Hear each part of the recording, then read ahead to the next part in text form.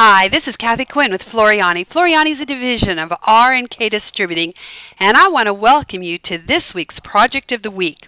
Well, I'm in Knoxville at the warehouse this week at a class working on our new exciting hands-on projects that are coming up for 2018. And I was speaking with Liz, who is one of our tech support, and I asked her, what are some questions that you get over and over on the help desk that I could possibly answer on video? And she said she was getting a lot of questions on the satin stitch. So I want to explain, and I know we've had videos on this before, but I really want to go through and explain about the different satins and how they work. Now, the first thing that we think of as a satin is, it's right here, and this is a Steil Stitch. Now, this is a balanced satin right to left, and it's always perfect. So if I grabbed my Steil Stitch and I came in and I just am left mouse clicking, when I finished and right mouse click, you can see that's a nice balanced satin. Let me turn off my 3D for a moment.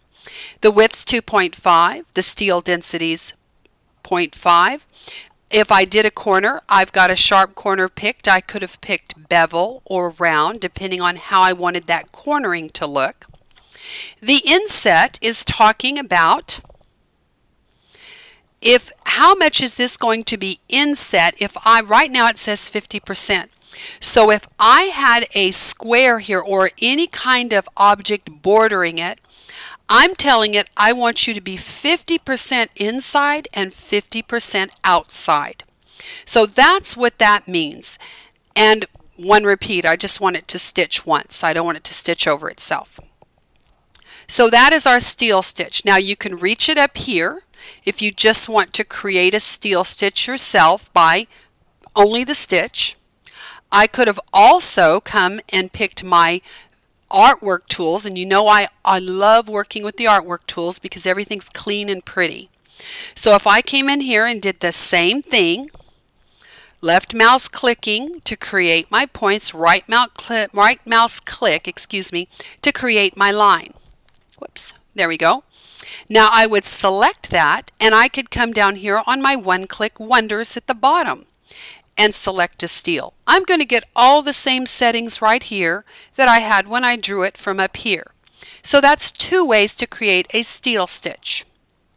Now I'm going to come in, and the next one we want to talk about is our satin stitch. Now this is a path satin. So I'm going to click on it, and that's the one that looks like a little red grub worm. I'm going to left mouse click, and now I'm going to do a series of left mouse clicks until I create the shape I want that satin to be. Okay, so I'm creating a satin here, and I'm just going ahead and I'm creating it all the way till I'm finished with the shape. Now once I'm there, and if you'll notice right here at the bottom, it said enter satin paths points. So what it's telling me is to click all these left mouse clicks to create my points. Now I'm finished with that. I'm going to right mouse click. And now you see it says in that same spot, right down at the bottom left hand corner, it said enter inclination lines. Since we're creating a satin stitch, it's now telling us to give it the angles. So, and you notice there's a little black diamond stuck to my cursor. I'm going to left mouse click and hold down my left mouse key and drag that across.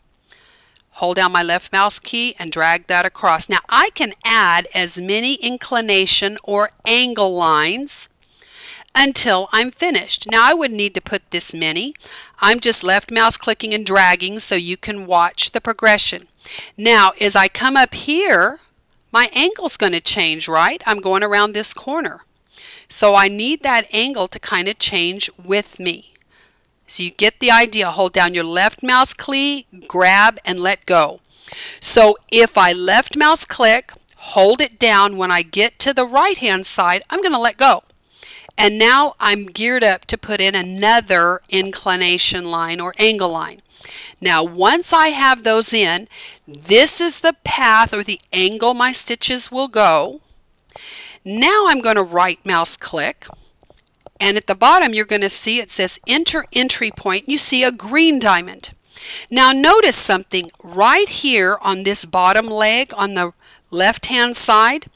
It's got a big yellow circle because it's suggesting, the software suggests, put your start one there. Now if I just left mouse click, it's going to go there because that's what it had selected. Now over here, now it's telling me enter exit point. You notice this one got a big round circle around it. So if I just left mouse click, it's going to go right there. Now, you notice I got a box up. And this says, I've created satin segments whose width exceeds the recommended maximum stitch length of 10 millimeters.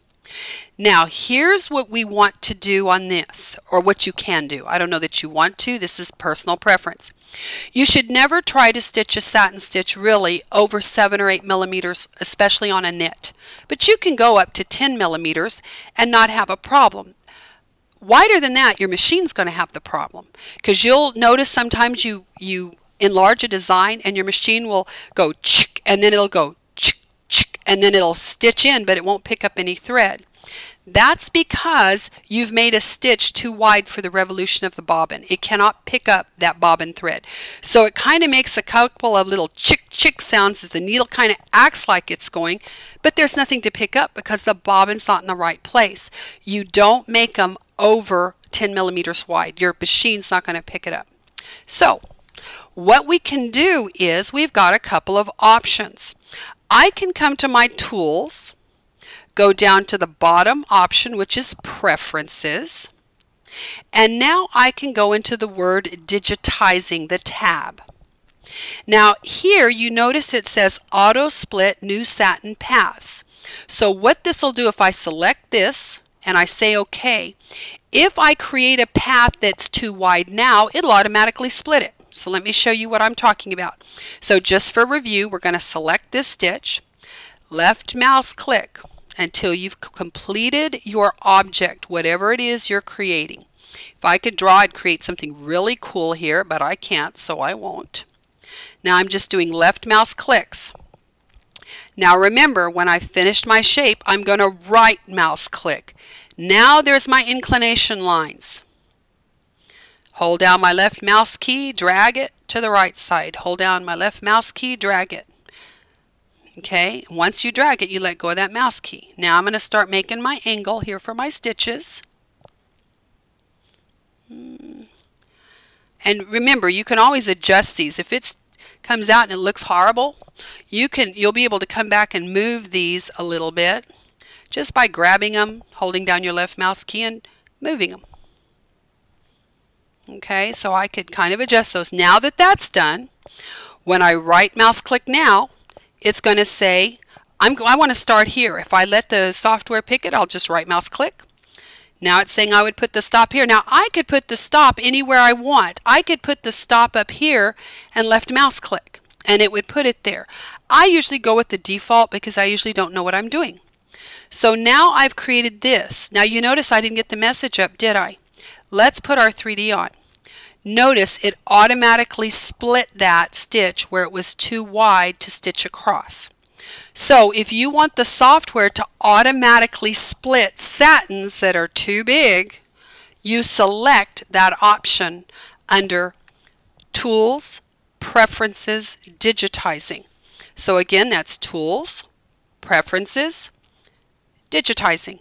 And you would auto split new satin paths. Now you can select it, deselect it for something later and go back. Whatever you want, this can go on and off. But as long as you don't deselect it, from now on your program has been told to do that, and it will continue to do that until you tell it not to. Now the last satin I want to talk to you about is a block satin. It's the fan, the big red fan. Now this, I kind of think of a ladder. I'm going to left mouse click, left mouse click. Now see how it looks kind of like a ladder? I'm doing a block of satin stitches at once. Now I can do the shapes I want. I just have to kind of swing left, okay, right, left and right, left, right, left, right, left, right. You get the idea. Now once I've gotten there, I'm going to right mouse click. Now that will create that satin all in one fell swoop. You don't, as you notice this block, okay, let's come here. This block, this line that's across here is actually going to be, the angle is going to be set between those 2 points. So see how this one is, it kind of curves around? I'll show you what I'm talking about. If I right mouse click here, now let's select this, okay, and I'm going to right mouse click on it. No, sorry. I'm going to select it. My mind just went blank. What I want to do, oh, I'm sorry, I've got to come to the shape tool. It happens to me. Okay, here on the left-hand toolbar, you've got your select, you've got your lasso, and your next is your shape. I'm going to click on that. Now you'll notice everywhere I put one of those mouse clicks, the blocks, it created the angle line. So of course I could change these by just moving them, left mouse clicking and dragging, but this creates the angle lines as you draw. But of course you don't have as much freedom when you're doing a block satin as when you're doing a path satin. I can be much more creative with a path satin for me than I can with a block satin. But these are the 3 types of satin stitches in Floriani software, and that is how they're created. Okay, the Steil stitch is merely a line and it creates the stitch from a single straight line. Or you can use your Steil stitch up here. Your path satin is right here. This is the little red grub worm that you can make any shape you want, but then you must add your inclination lines, your start point, and your stop point, and then it will generate stitches. Or you have your block satin that you actually create in blocks of satin stitches, and everywhere you drop a point to create a block, that will be your inclination line. When you right mouse click on this, it's going to create the satin all at once. So we've learned about the 3 types of satin stitches. We've learned about the auto split if your satin is too wide. We've learned that we can tell the software after a certain width, please start splitting this for me so that it's not too wide for my machine to stitch.